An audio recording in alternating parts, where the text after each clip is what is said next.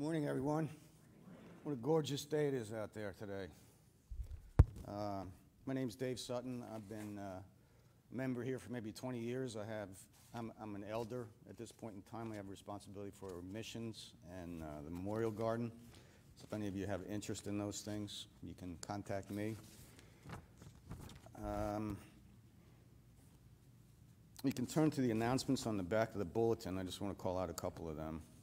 The deacons are having a collection for school supplies that they've done every year for quite a few years. And that'll be open, and there'll be a box in the narthex till August 11th, Thursday, August 11th. And then the new directories are ready, and I guess they're out in the narthex. So I encourage you to pick up one of those. And then there's a women's fall tea and basket raffle on Saturday, October 15th. So the information is there in the bulletin. There's, I guess, a sign-up sheet. And so I encourage you to look into those. And does anybody have any other announcements they want to make at this time? Okay. If you can join me in the call to worship. First page of your bulletin. Hear this, all you peoples. Listen, all who live in this world, both low and high, rich and poor alike. Mouth and speak the words of wisdom. The meditation of my heart will give you understanding. I will turn my ear to a proverb. With the harp I will expound my riddle. Wicked deceivers surround me. Those who trust in their wealth and boast of their great riches. No one can redeem the life of another or give to God a ransom for them. For life is costly. No payment is ever enough. This should live on forever and not see decay. For all can see that the wise die, that the foolish and the senseless also perish, leaving their wealth to others.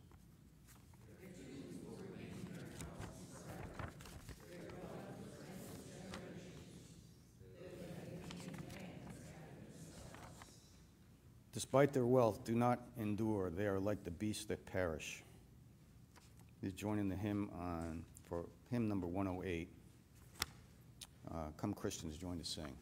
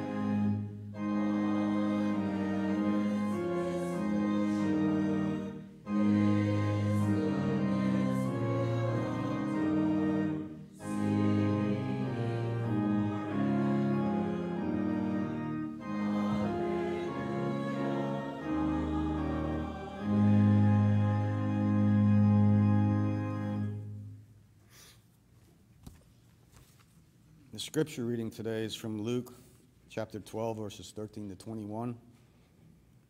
It's on your bulletin on the second page, or you can follow in the Pew Bible if you like.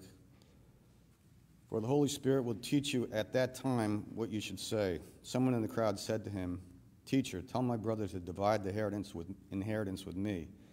Jesus replied, "Man, who appointed me a judge or an arbiter between you?" Then he said to them, "Watch out. Be on your guard against all kinds of greed. Life does not consist in an abundance of possessions." And he told them this parable. The ground of a certain man yielded an abundant harvest. He thought to himself, "What shall I do? I have no place to store my crops." Then he said, "This is what I'll do. I will tear down my barns and build bigger ones, and there I will store my surplus grain. And I'll say to myself, you have plenty of grain laid up for many years. Take life easy. Eat, drink, and be merry." But God said to him, "You fool, this very night your life will be demanded from you. Then who will get what you have prepared for yourself? This is how it will be with whoever stores up things for themselves, but is not rich toward God." Next hymn is "Great is Thy Faithfulness," number 60.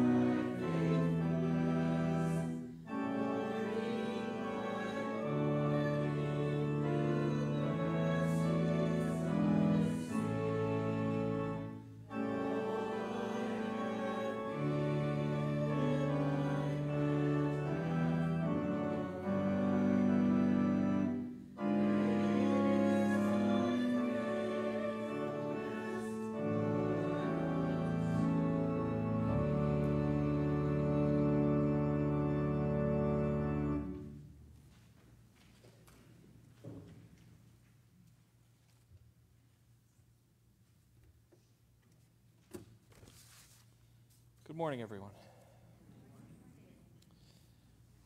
I'd like everyone to take a moment to look at the prayer list that we have, the people listed there going through life's journey and needing our help.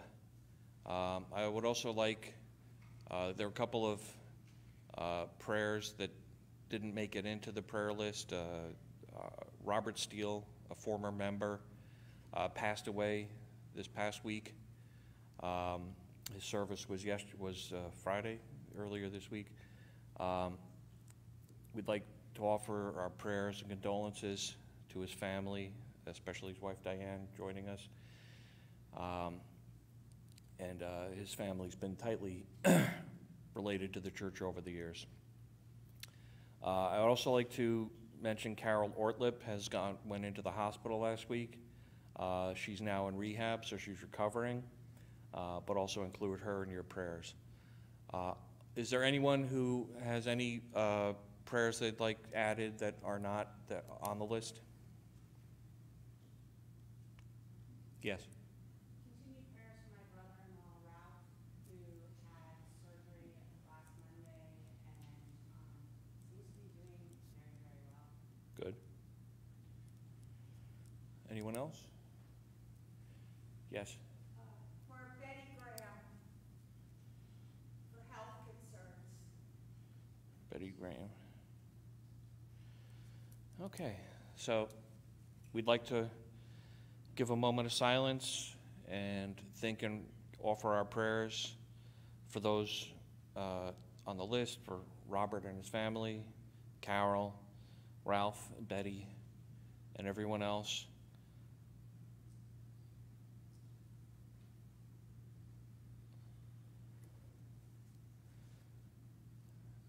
And now, let us give the Lord's Prayer as Jesus taught.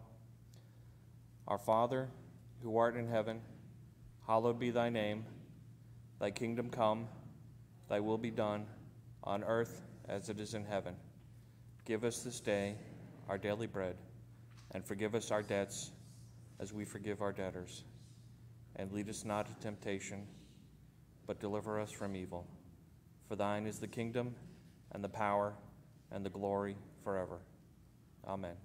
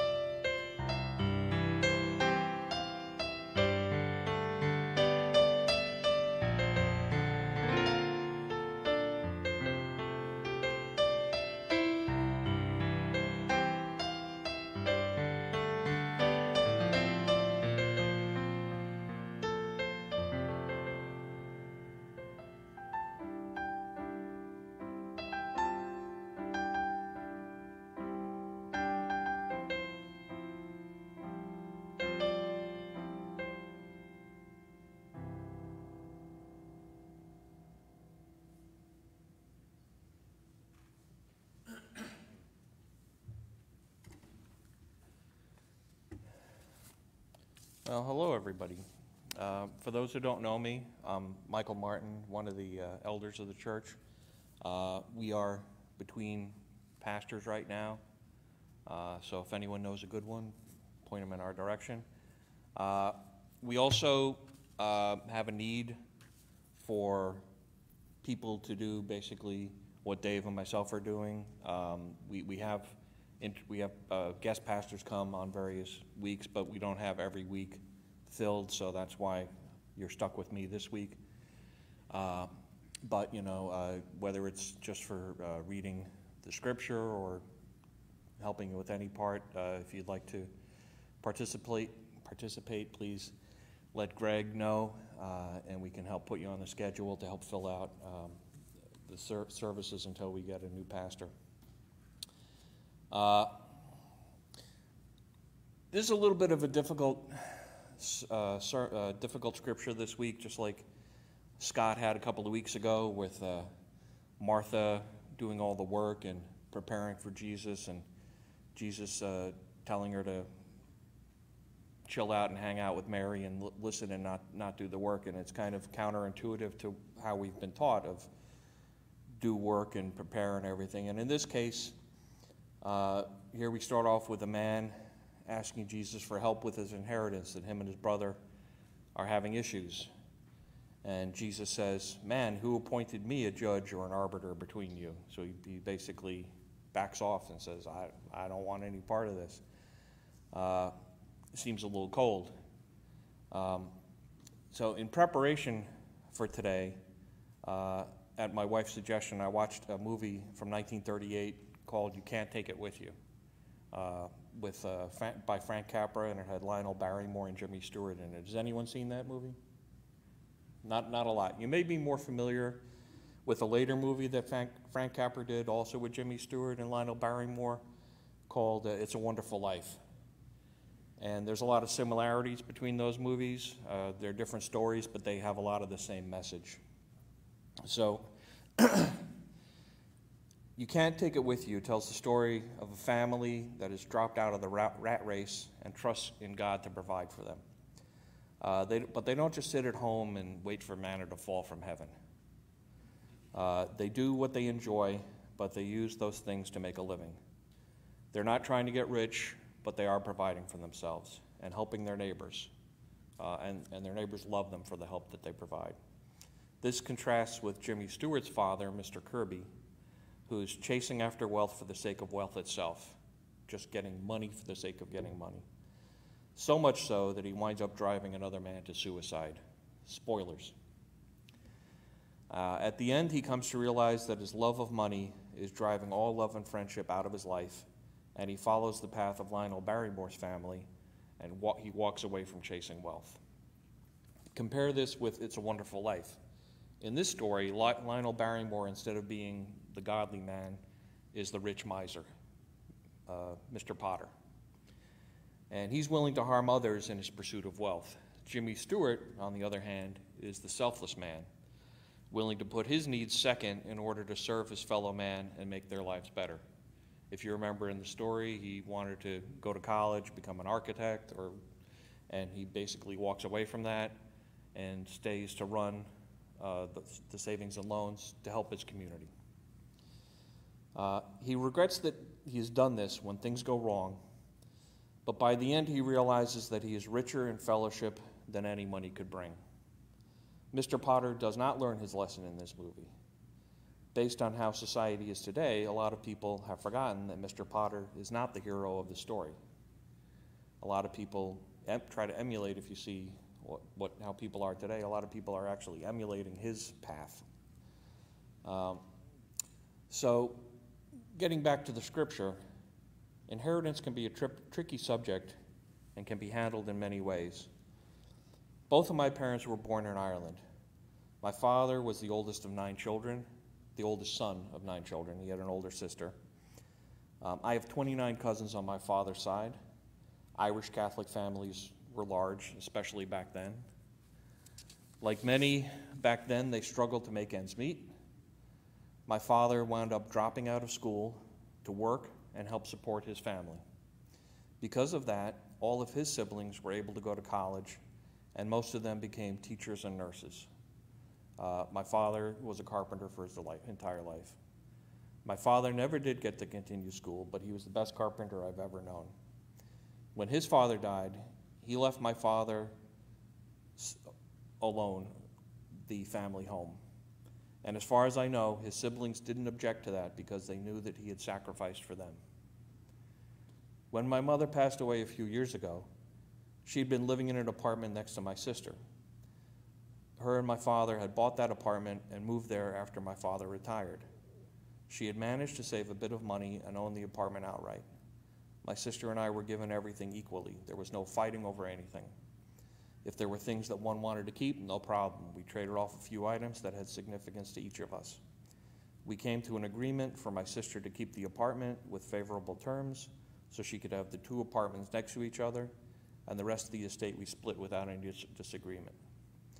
I have to admit the inheritance has come in handy in helping make our future retirement more secure. So is inheritance in general to be a bad thing? It has been a help for multiple generations of my family. So let's look at the full statement of Jesus. He didn't just say, "Man who appointed me a judge or an arbiter between you." He then said, "Watch out. Be on your guard against all kinds of greed. Life does not consist in an abundance of possessions." It's that second part there. So let's look at the rest of the reading.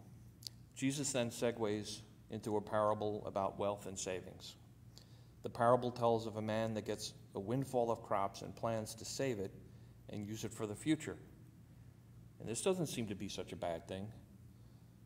But is that what Jesus is saying here? I don't think that's the critical part of the story. We can look at some of the other times that Jesus has spoken about money and wealth.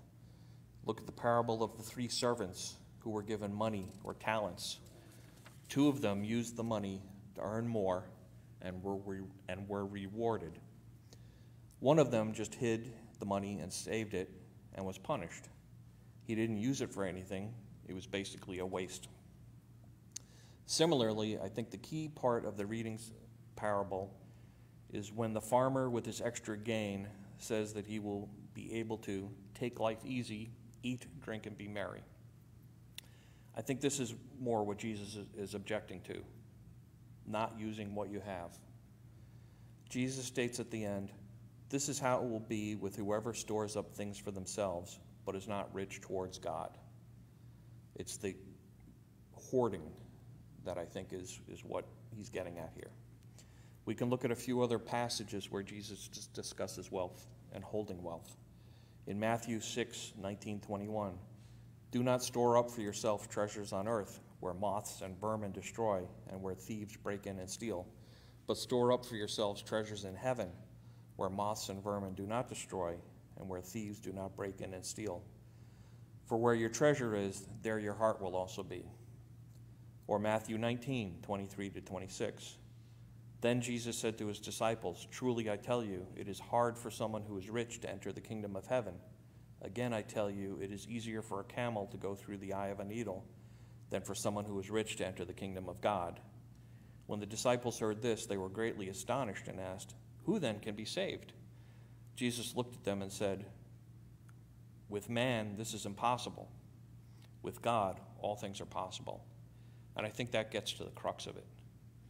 So is it money or wealth or investments that are bad, or maybe the love of money, the hoarding of wealth, or the lack of investment?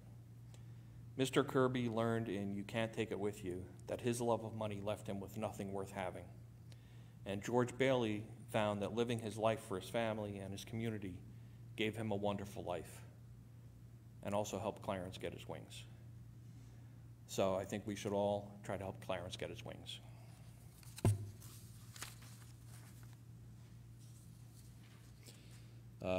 The next hymn is "In Christ There Is No East or West," number 697.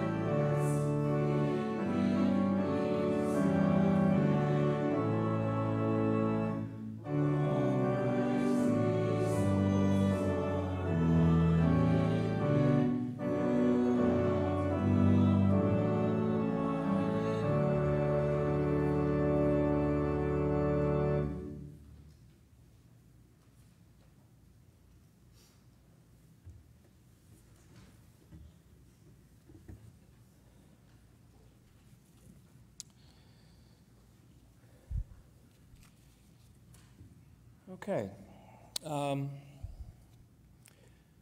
If we have any non-members here, should have mentioned this in the announcements, we'd like to make sure you say hello to people,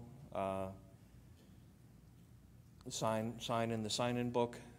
We hope to see you again in the future. For the benediction today, I'm going to read Luke 12 and Colossians 3. Happy are those who know real treasure and where to find it. Happy are those who receive God's treasure and share it unselfishly.